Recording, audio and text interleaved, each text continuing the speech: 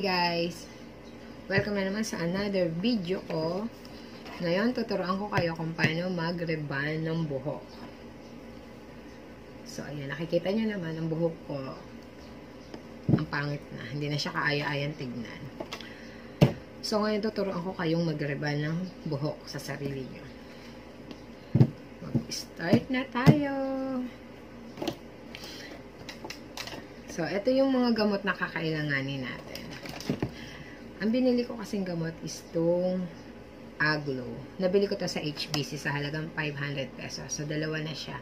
Isang straightening cream at saka isang neutralizer.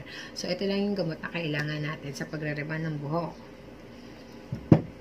Sa mga virgin na hair, mas magandang gamitin to.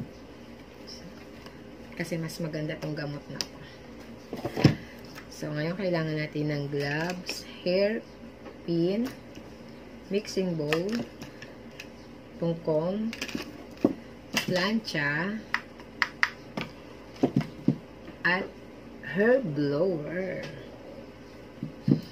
So, ngayon, mag-start na tayo. Kita nyo naman, ang pangit ng aking buhok. So, ngayon, kailangan na natin i-section ang buhok natin sa 3 o 4. Depende sa inyo kung saan kayo komportable. Kasi ako, 3 section lang ginagawa ko sa pag ako nag-i-start na mag-rebond o magpapahid ng gamot. So, panoorin nyo na itong video ko hanggang sa matapos para makita nyo kung paano mag-rebond ng buhok. Ayan.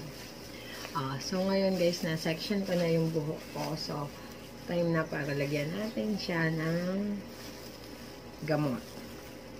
So, ito yung straightening cream. So, maglalagay tayo sa bowl.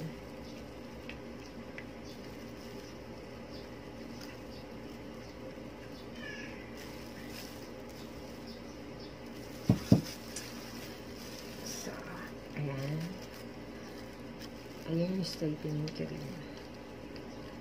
So, ito yung ipapahid natin sa ating buhok gamit ng sukoy na ito. So, mag-start na tayo. Depende sa inyo kung saan kayo mas komportable sa pagpapahid ng gamot. Kasi ako minsan ginagawa ko, kinakamay ko na lang. Kasi doon ako komportable. Depende pa rin yan sa inyo. So, hanggang sa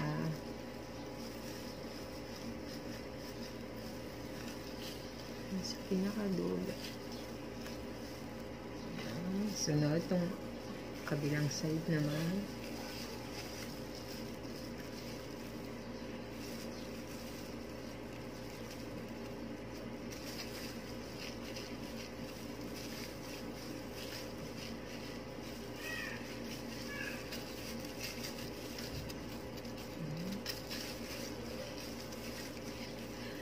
Dire-diretso lang.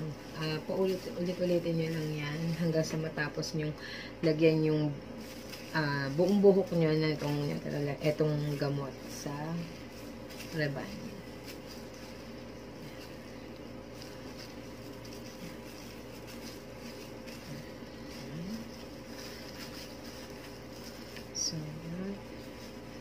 Sunod, kumuha ulit kayo. 3 section lang yung ginagawa ko kasi doon ako komportable para malagyan siya ng mga gamot.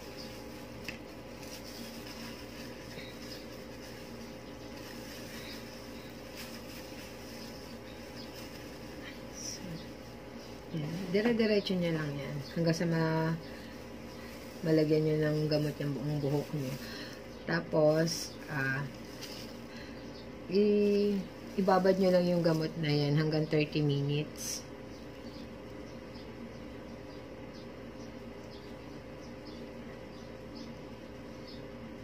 O, 15 to 30 minutes. Kasi ako talaga, ang buhok ko kasi super tagal talaga siyang ma-straight. So, kapag ginagamit ko itong gamot na itong Aglo, umaabot ako ng 45 minutes na nakababad yan. Depende kasi talaga sa hair type ng buhok ninyo. Kung sobrang hirap talaga siyang i-straight. So, mga 45 minutes, pwede nyo na siyang banlawan. So, ayan, ulit-ulitin nyo lang. Para malagyan siya ng gamot.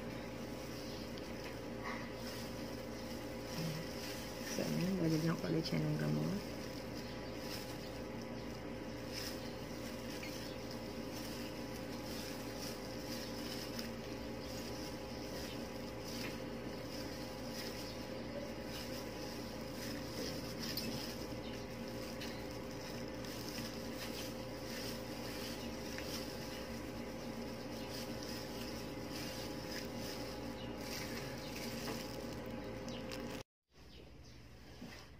So, ayan, tapos na.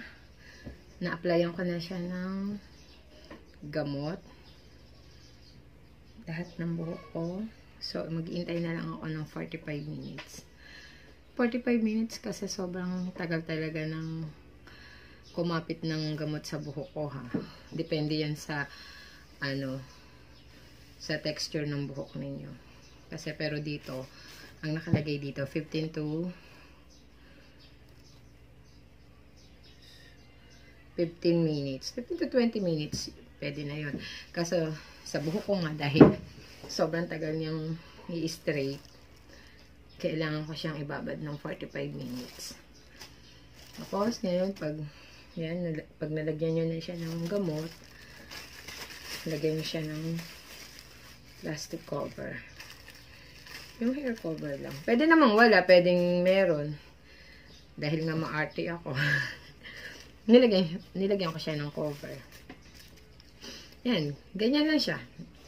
Tapos, mag-iintay tayo ng 45 minutes bago natin siya banlawan. So, pag binanlawan mo siya, wag mo siyang shampoohin or wag mo siyang lalagyan ng cream silk. As in, babanlawan mo lang siya na kailangan talaga matanggal yung gamot sa buhok mo. Pagkatapos nun, i-blow dry mo na siya. Tapos, tsaka natin siya pa-planchen. Pero makikita nyo naman yan kung paano ko ginawa. Okay?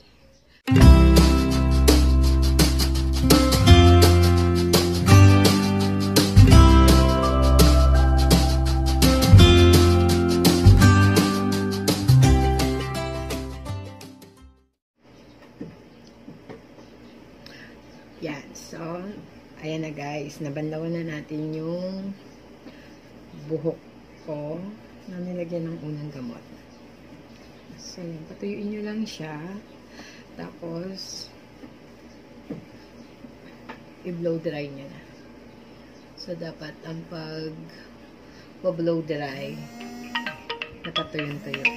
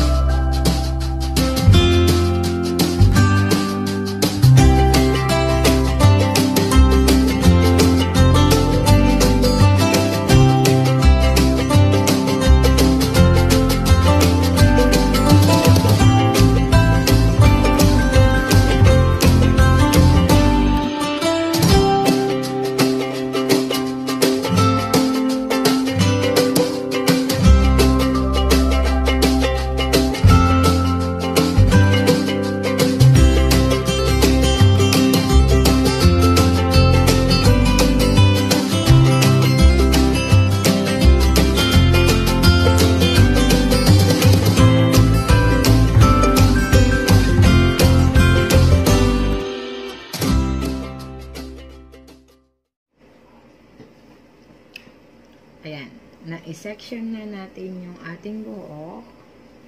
So, ngayon, time na para planchahin siya. So, ganito lang gagawin nyo. Kukuha lang kayo ng manipis. Kukuha lang kayo ng manipis ng buhok nyo para planchahin. Gamit ito.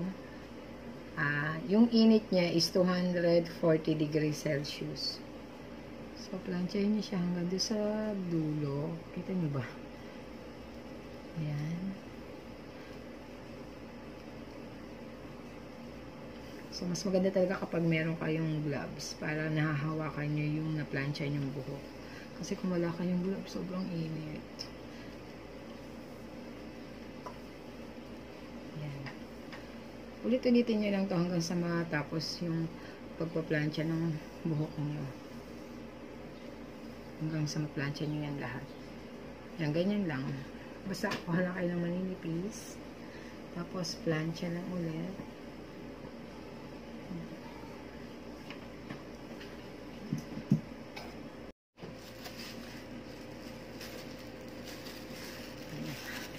So, ayan guys, lalagyan na natin ng neutralizer yung aking buhok.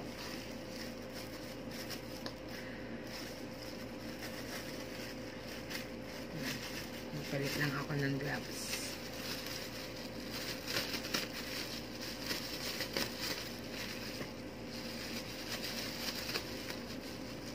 So, pag naglagay kayo ng gamot sa buhok nyo, gumamit kayo nitong gloves pang protection sa inyong kamay. May nabibili naman ito. O kaya yung isang gloves na surgical gloves bang tawag doon. Ito mura lang kasi. Kaya ito ginagamit ko. So, ayan. Maglalagay na tayo ng buhok. Sinection ko na. Maglalagay ng buhok. Maglalagay ng gamot na neutralizer. So, yung pag-apply nito, dapat mabilis kayo kasi masyadong mainit tong neutralizer sa buhok. Hindi nyo dapat yung pinatatagal. So, yan. Ang ginagamit ko, kinakamay ko na lang ha, para mabilis. Kasi dun nga ako komportable. Ayan. Tapos,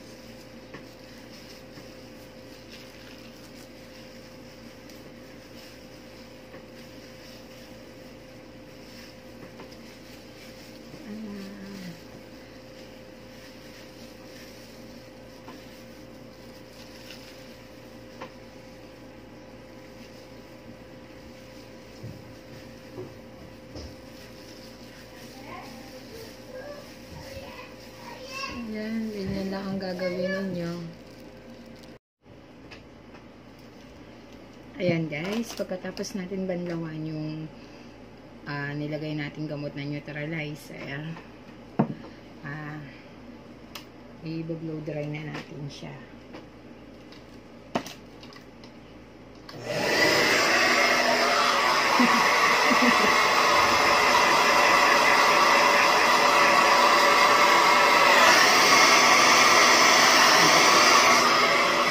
Hanggang sa matuyo. Pagkatapos mamatuyo lahat ng buhok mo, plansyahin mo siya ulit para mas maganda yung bagsak ng buhok. Ganyan lang.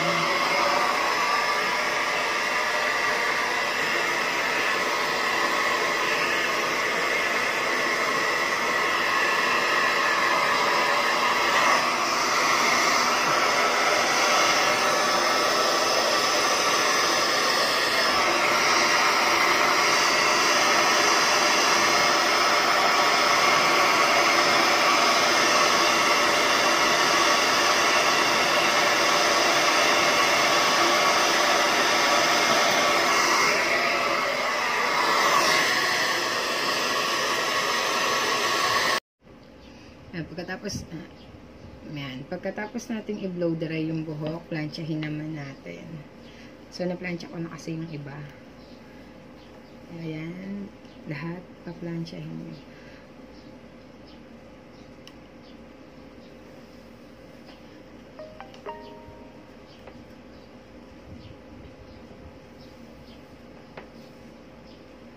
Dapat maganda kayo mag-plansya ng buhok para mas maganda yung bagsak ng buhok.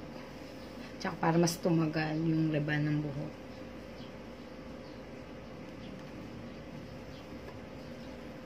Hindi ko alam kung tatagal nga ba itong buhok ko. Kasi minsan, sutil din itong buhok ko eh.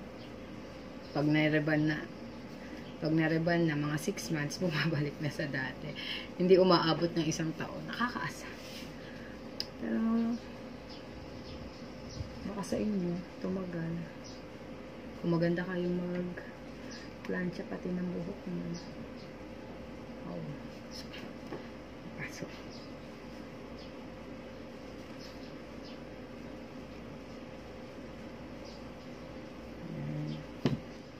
Ang haba na pala ng buhok ko.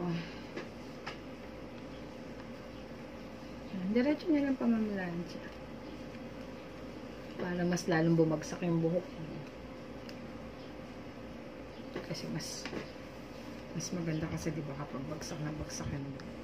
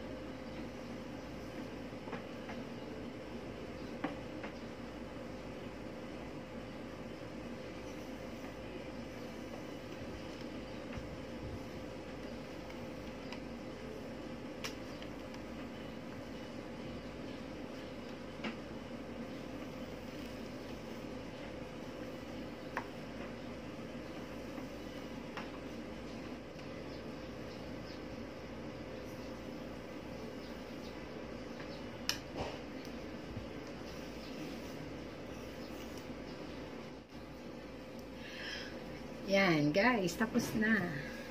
So, ito na yung ribbon ng buhok ko. So, shiny siya, diba? Okay naman siya. Maganda. Nasa likod.